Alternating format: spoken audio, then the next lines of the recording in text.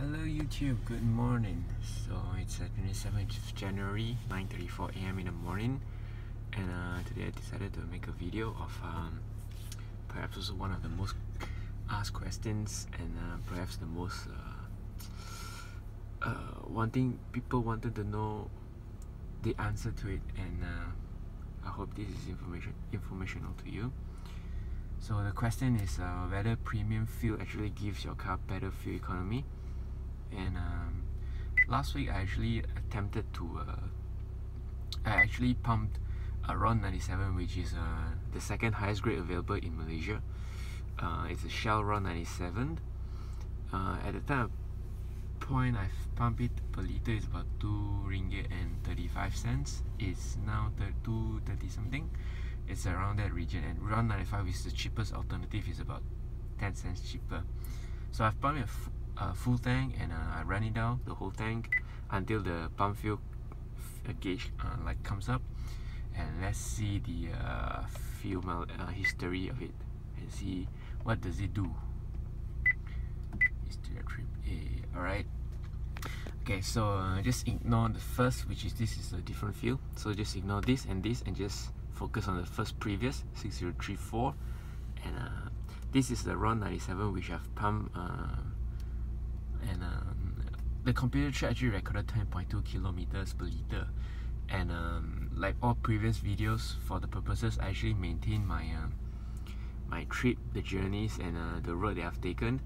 It's the same, it's a normal daily drive. I did not take excessive highway journeys and stuff like that, because as we all know, if you're running on highways, you definitely get better mileage. My driving is as normal as you can get, you know, back commuting between workplace and home, and some very little highway driving, which is, you know, normal, and some traffic jam, whatnot. So according to the trip computer of my car, Ron97 actually recorded 10.2 km per liter, and in contrast, you can compare. Second previous one is actually on 95. This is from the previous one. It's also on 95, but I think this one we have to ignore, because particularly on this trip I've traveled way too much on highway because of some assignments, so we can ignore this. So you can compare 9.8 and then 10.2. So you can see 9.8 is on running on Ron95, is the cheaper alternative, and when I pump in Ron97, I achieved 10.2 km per liter. So according to the history of the car's onboard trip computer, it appears that Ron97 actually has better fuel consumption, or better fuel efficiency compared to Ron95. But the difference isn't really that significant. It's only about 0.8, 9, 10, 12, about 0.4 km per liter. Whether or not this is sufficient reason for you to change to pumping 97 instead of 95, it's up to you. But the price difference of 10 cents per liter, and you know, because Malaysia has this actually floating fuel pricing thing, whatnot, I'll leave it up to you guys to decide yourself. But for me, I think I'll continue pumping Ron95, because I don't really think it makes much difference anyway.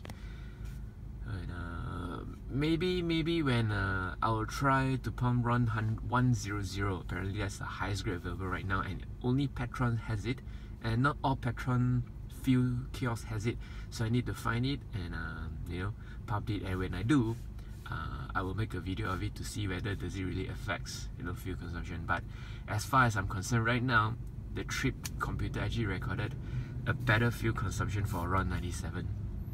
So I hope this video is helpful to you guys. If you guys need to, you know, really need that answer, you know, you have to know whether it does it affect. Yes, it does. And in terms of performance wise, drivability, I don't feel any difference. I don't feel any extra responsiveness, extra acceleration, and if there is at all, it's negligible to me. So yeah, so I think it basically just boils down to the fuel consumption, and maybe perhaps it's better for the environment because of the emission. I don't know.